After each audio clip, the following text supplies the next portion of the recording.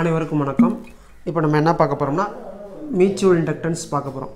அதில் ஏன் 2 long coaxial சொலினாய்டுன்னு போட்டிருக்கோம்? இப்படி காயில் இருந்தாலுமே அது என்னது மியூச்சுவல் இண்டக்டன்ஸ் தான். அதனால் இதுவும் இந்த படமும் இதுவும் குழப்பிக்கக்கூடாதுங்கிறதுக்காக 2 லாங் கோஆக்சியல் சொலினாய்டு. இது 2 லாங் கோஆக்சியல் சொலினாய்டு கிடையாது. ஓகேங்களா? அதனால தான் இது மியூச்சுவல் இண்டக்டன்ஸ் தான், இது மியூச்சுவல் இண்டக்டன்ஸ் தான். அதுக்காக சரி சார், இதை படிக்கிறதுக்கு நம்ம ஏற்கனவே படித்தது ஏதாவது ரீகால் பண்ணி பார்த்துக்கணுமா சார்? கண்டிப்பாக. இப்போ ஒரு சொலினாய்டு இருக்குன்னு வச்சுங்களேன். ரைட், இப்போ வந்து எனக்கு ஒரு அயன் பீஸ் இருக்குது. இதை நான் வந்து எலக்ட்ரோமேக்னெட் ஆக்கணும்னா என்ன பண்ணணும்? காயில் வந்து இங்கே சுற்றி கரண்ட்டு கொடுத்து அந்த அயன் பாரை இங்கே வைப்பீங்களா, இல்லை அயன் பாரை இப்படி வச்சு இதை சுற்றி காயில் சுற்றுவீங்களா? இப்படி தான் வைப்பீங்க. அப்போ என்ன அர்த்தம்? சொலினாய்டுக்கு அவுட் சைடில் ஃபீல்டு என்னது? 0. சொலினாய்டுக்கு இன்சைடு தான் என்னது? ஃபீல்டு இருக்கும். ஓகேங்களா? அப்போ அது ஒரு கான்செப்ட் இருக்குது. 0னா சொல்லிக்கிற அளவுக்கு இருக்காதுன்னு வச்சுங்களேன். இப்போ இன்சைடு தான் ஃபீல்டு இருக்கும். அது ரொம்ப முக்கியம். அப்போ இங்கே 2 லாங் கோஆக்சியல் சொலினாய்டில் இன்னர் சொலினாய்டோட ஏரியாவை மட்டும் தான் எடுத்துக்குவோம். ஏன்னா அவுட்டர் சைடில் தான் என்னது அந்த மேக்னெட்டிக் ஃபீல்டு 0ங்கிறனால. ஓகேங்களா? ரைட், இது ரெண்டுமே 2 லாங்குங்கிறனால இந்த எட்ஜி எஃபெக்ட்னு ஒன்று சொல்லுவாங்க, அது கிடையாதுங்கிறாங்க. அப்படின்னா என்ன அர்த்தம்னா இந்த லென்த் வைஸாகவே எல்லாம் ஃபீல்டு வந்து யூனிஃபார்மாக இருக்கும் அப்படின்னு அர்த்தம். இதெல்லாம் நம்ம தெரிஞ்சுக்குவோம். அடுத்தது இன்னொரு விஷயம், இப்போ பாருங்கள், இது மேக்னெட்டிக் ஃபீல்டா, இது மேக்னெட்டிக் ஃபீல்டு. இப்போ இதில் ஃப்ளக்ஸு பார்க்கணும். ஃப்ளக்ஸு பார்க்குறப்ப இந்த மேக்னெட்டிக் ஃபீல்டை யாரோ ஒருத்தர் க்ரியேட் பண்ணியிருப்பாங்களா? இப்போ சொலினாய்டே இருக்கட்டுமே, ஒரு சொலினாய்டு வந்து மேக்னெட்டிக் ஃபீல்டை க்ரியேட் பண்ணி இப்படி ஃபீல்டு வந்துட்டுருக்கு. அந்த சொலினாய்டோட ஏரியாவை வச்சுக்குவீங்களா ஃப்ளக்ஸ் கண்டுபிடிக்க? நான் சொல்கிறது ஃப்ளக்ஸ் கண்டுபிடிக்க. Flux is equal to NBA இல்லை, NBA காஸ் தீட்டாவா? ரைட், இப்போ இந்த ஃபீல்டை உருவாக்குனது சொலினாய்டு யார்? இங்கே இருக்குது, இந்த படத்தில் காமிக்கல. அதான் ஃபீல்டு, இதான் ஃபீல்டு. ஃப்ளக்ஸு பார்க்க போகிறது யார்? நம்ம இங்கே ஒரு ஏரியா இருக்கும்ல, இந்த ஏரியா, இந்த காயிலோட நம்பர் ஆஃப் டர்ன்ஸ், இந்த காயிலோட ஏரியாவில் தான் எதை பார்த்தா தான் அதுக்கு பேர் என்னது? ஃப்ளக்ஸு. இந்த ஃபீல்டை உருவாக்கின சொலினாய்டு கிடையாது. அப்போ ஃப்ளக்ஸில் வந்து என்ன ஏவும் யார்? நீங்கள் அந்த ஃபீல்டில் எந்த ஏரியாவில் பார்க்க போகிறீங்களோ அந்த ஏரியா ப்ளஸ் அந்த ஏரியாவோட நம்பர் ஆஃப் டர்ன்ஸ். ஓகேங்களா? பிங்கிறது இந்த ஃபீல்டை உருவாக்கின அந்த நம்பர் ஆஃப் டர்ன்ஸ். அதை நீங்கள் குழப்பிக்கூடாது, அது ரொம்ப முக்கியம். ரைட், இப்போ நம்ம செல்ஃப் இண்டக்டன்ஸ் பார்த்தோம் இல்லையா, அதே மாதிரி தான். ஓகேங்களா? ஃபஸ்ட்டு இன்னர் சைடுக்கு கரண்ட் கொடுக்குறோம், S1க்கு கரண்ட் கொடுக்குறோம், S2வில் பார்க்குறோம். அப்புறம் S2வில் கரண்ட் கொடுத்து S1வில் பார்க்குறோம். அதாவது மியூச்சுவல் இண்டக்டன்ஸ். ஒன்றும் இல்லைங்க, 2 சொலினாய்டில் ஒரு சொலினாய்டில் கரண்ட்டு கொடுத்து இன்னொரு சொலினாய்டில் மியூச்சுவல் இண்டக்டன்ஸ் நடக்கிறதுக்கு என்ன ஃபார்முலா? அதே மாதிரி ரிவர்ஸில் பார்க்குறோம். ஓகேங்களா? கரண்ட்னா என்ன? ஸ்டெடி கரண்ட் கிடையாது, சேஞ்ச் இன் கரண்ட். ஓகேங்களா? ரைட், இப்போ நம்ம என்ன எழுதணும்? செல்ஃப் இண்டக்டன்ஸுக்கு புக்கில் வந்து ஃபஸ்ட்டு மியூச்சுவல் இண்டக்டன்ஸ் கொடுத்துட்டு அதுக்கப்புறம் செல்ஃப் இண்டக்டன்ஸ் கொடுத்துருப்பாங்க. நம்ம ஆல்ரெடி செல்ஃப் இண்டக்டன்ஸ் நடத்திட்டு அப்புறம் மியூச்சுவல் இண்டக்டன்ஸ் நடத்துகிறோம். ஓகே, இப்போ நம்ம எழுதுகிறோம் என்னது? பை ப்ரொபோஷனல் டு என்னது? ஐ தானே. பை ப்ரொபோஷனல் அப்படின்னா என்னது? ஒரு கான்ஸ்டன்ட் இருக்கா? அங்கே என்ன போட்டோம்? மியூச்சுவல் இண்டக்டன்ஸ் போல் செல்ஃப் இண்டக்டன்ஸ் எல்லுன்னு போட்டோமா? இங்கே மியூச்சுவல் இண்டக்டன்ஸ் போட போகிறோம், MI. ஓகே, இப்போ கேட்கலாம், சார் மியூச்சுவல் இண்டக்டன்ஸ் 2 காயில் இல்லை, நீங்கள் எந்த காயில் என்னென்னு குழப்புதே அப்படின்னா, இப்போ உதாரணத்துக்கு நம்ம ஃப்ளக்ஸு வந்து சொலினாய்டு 1ல் வந்து கரண்ட் கொடுக்குறோம், சொலினாய்டு 2வில் தான் மியூச்சுவல் இண்டக்டன்ஸ் நடக்க போகுதுன்னா அப்போ யாருக்கு ஃப்ளக்ஸ் கிடைக்கும்? π2க்கு. அப்போ ஃப்ளக்ஸ் வந்து π2. மியூச்சுவல் இண்டக்டன்ஸ் யாருக்கு கிடைக்குது? M2க்கு. யாரால்? 1ஆல். ஓகேங்களா? அப்போ mutual inductance second coil with respect to 1. அப்போ I யாருக்கு? கரண்ட் யாருக்கு போயிட்டுருக்கோம்? First coil. First coil. அப்போ ஃபஸ்ட்டு காயிலில் கரண்ட்டு போகும்போது அதை சுற்றி மேக்னெட்டிக் ஃபீல்டு வரும். அந்த மேக்னெட்டிக் ஃபீல்டுனால் ரெண்டாவது காயிலுக்கு என்ன கிடைக்குது? ஃப்ளக்ஸ் கிடைக்குது. அப்போ அதில் தான் என்ன கிடைக்கும்? இண்டக்ஷன், மியூச்சுவல் இண்டக்டன்ஸ் நடக்கும். இதுதான் ஃபார்முலா. ஓகேங்களா? சரி, அப்போ M21 தானே கண்டுபிடிக்கணும். அப்போ M21 ஈக்குவல் டு என்னது? π2/I1. π2/I1. சரி, இப்போ π2 கண்டுபிடிப்போம். π2க்கு என்ன ஃபார்முலா? நம்ம வழக்கம் போல் NBA. என்னது? NBA cos theta. அதை நம்ம பர்பெண்டிகுலரால அதை காஸ் தீட்டா, சரி ஆக்சியனால காஸ் 0 ரைட். Okay, NBA. இப்போ π2வா? ரைட், இப்போ என்னங்கிறது என்னது? 2வா 1ஆ? 2. அப்போ 2. ஏரியா என்னது? 2.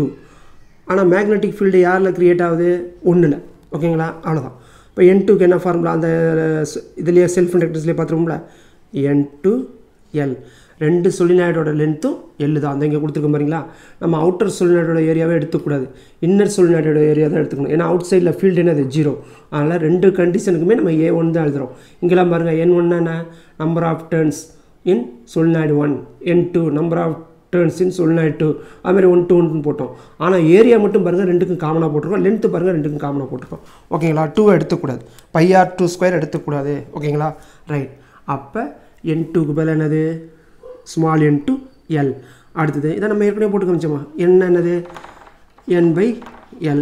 அப்போ என்னது NL தானே, அந்த மாதிரி. ஓகேங்களா. ரைட். இங்கே L2 போடக்கூடாது, ஏன்னா Lனா காமன் லென்த் தான். ரைட்டு. B1க்கு என்ன ஃபார்முலா, லாங் சொலினாய்டுக்கு μ0 n இது என்னது 1I1. ஓகேங்களா. A2 என்னது அவங்க கொடுத்துருப்பாங்க πr1², ஏன்னா சர்க்குலராக தானே இருக்குது, அப்போ πr1². ரைட். இதானது π2. ஓகேங்களா. நமக்கு என்ன வேணும், π2-வை 1ஆல் டிவைட் பண்ணால் எனக்கு M21 கிடைக்கும். அப்போ M21 = என்னது π2, இந்த I1 இங்கே வந்துருமா I1. அப்போ என்ன வருது, இந்த கான்ஸ்டண்ட்டை முன்னாடி எழுதுகிறோமே μ0 n1 n2 என்னது πr1² L. எத்தனை டைம் இருக்குது, 1 2 3 4 5 6 7. இங்கே பாருங்கள் 1 2 3 4 5 6. இந்த ரிமைனிங் டைம் தான் இங்கே 1 வந்துருச்சு. அப்போ கரெக்ட். இதுதான் என்னது M21க்கு ஃபார்முலா. இதே மாதிரி தான் M12க்கும் எப்படி எழுதலாம், நம்ம சிம்பிளாக இங்கே எழுதுனதுனால ஏன் அதே ஃபார்முலானா தான் இங்கே தான் A1 தானே எடுத்துக்க போகிறோம். A2 தான் அவுட் சைடில் ஃபீல்டு 0வே. L ரெண்டுமே என்னது ஈக்குவல் லென்த்துங்க மாதிரி. அது கன்சிடர் பண்ணால் லாங் செல்லோட லென்த்தை தான் நம்ம கன்சிடர் பண்ணுங்கிற மாதிரி சொல்லியிருக்காங்க. ஓகேங்களா. இப்போ போடுவோமே, இப்போ இங்கேருந்து ஸ்டார்ட் பண்ணுவோம், அப்போ தான் கம்பேர் பண்ண சரியாக இருக்கும். இப்போ என்ன பார்க்க போகிறோம், π1. அப்போ இங்கே என்ன பண்ணணும், M12. ஓகேவா. Magnetic induction mutual inductance 1 with respect to second. இங்கே என்ன பண்ணோம் I2.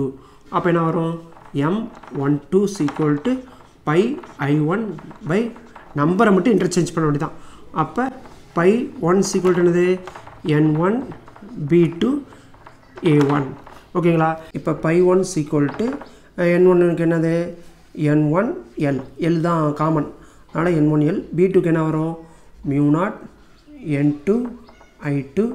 A1க்கு πr1². நமக்கு என்னது M12க்கு π1/I2வா, π1 I2 இங்கே வந்துருமா பை I2 = தானது M1 I2வா. அப்போ ரிமைனிங் என்ன வரும், μ0 N1 N2 πr1² L. ஓகேங்களா. அப்போ இந்த டேர்ம் எப்படி இருக்குது, ஈக்குவலாக இருக்கா. அப்போ M21 = என்னது M12. இன்னும் ஷார்ட்டாக சொல்லணும்னா இதுதான் வந்து mutual இண்டக்டன்ஸோட formula to long coaxial solenoid. Self இண்டக்டன்ஸ்க்கு என்ன சொன்னோம், L = μ0 n² AL. ரைட். ஏ தான் இங்கே πr². மியூச்சுவல் இண்டக்டன்ஸுக்கு μ0 n² எப்படி எழுதலாம், n × n எழுதலாமா. ரைட். AL. ஏக்கு தான் என்னது πr1². ஓகே. இப்போ n × என்ன, மியூச்சுவல் இண்டக்டன்ஸ்னால் 2 காயிலா, இது ஃபஸ்ட்டு காயில், இது செகண்ட் காயில். அவ்வளோதான். இந்த ஃபார்முலா படித்தாவே n² ஸ்ப்ளிட் பண்ணி எழுதலாம் மியூச்சுவல் இண்டக்டன்ஸ். ஒரே இதாக இது பண்ணால் ஏன்னா ஒரு காயில் தானே, அப்போ n². ஓகேங்களா. அப்போ படிச்சிங்க. ஓகே. இப்போ பார்த்தீங்கன்னா HC வர்மாவில் மியூச்சுவல் இண்டக்டன்ஸ் சம்மந்தமாக ஒரு சம் பார்க்க போகிறோம். என்னது கிவன். First given எழுதிக்கோ. என்னது a solenoid of length L = 20 cm. L = எவ்வளவு 20 cm. அப்போ என்ன வரும், இங்கே எழுதுவோமே 20 × சென்டினா எவ்வளவு 10⁻². அப்போ என்ன வரும் 2 × 10⁻⁻1 மீட்டர்.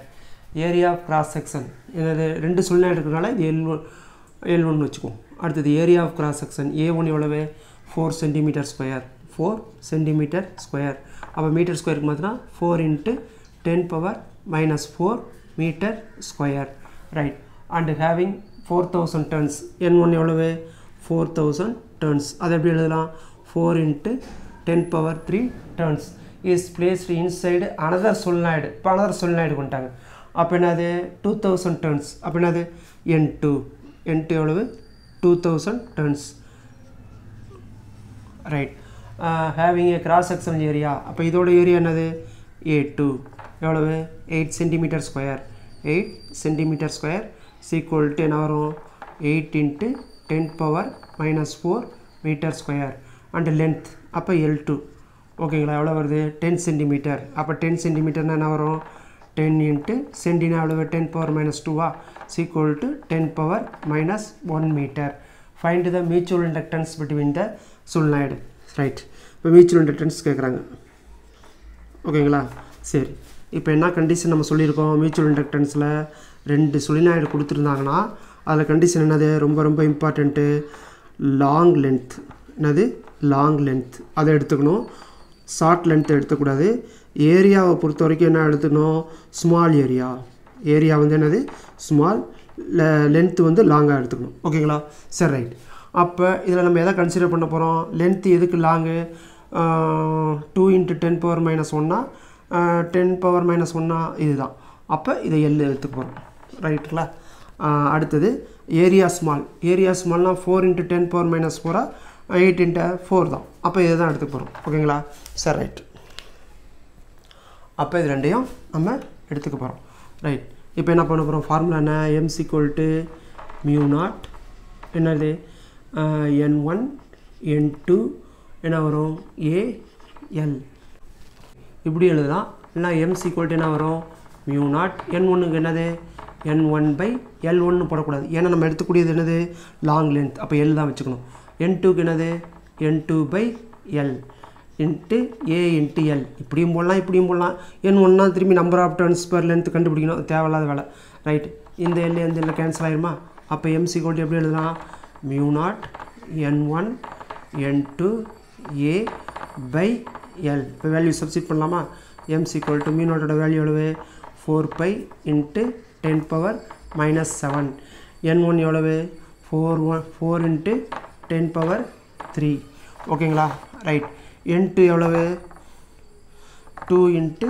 10 power 3 ஏரியா தான் எடுத்துக்கணும் ஸ்மால் ஏரியா தானே அப்போ எவ்வளவு 4 into 10 power minus 4 நல்லா போட்டுருவோம் பை லென்த் என்னது லாங்கர் லென்த் தானே லாங்கர் லென்த் எவ்வளோ நம்மளுக்கு 2 into 10 power minus 1 2 இது கேன்சல் ஆயிருமா இதெல்லாம் நம்ம அடிச்சு போட்டால் என்ன வரும் 64 into 10 power minus 4 m = 64 என்ன வரும் 200.96 into 10 power minus 4 or 2 into 10 power minus 2 Henry. Okay, thank you.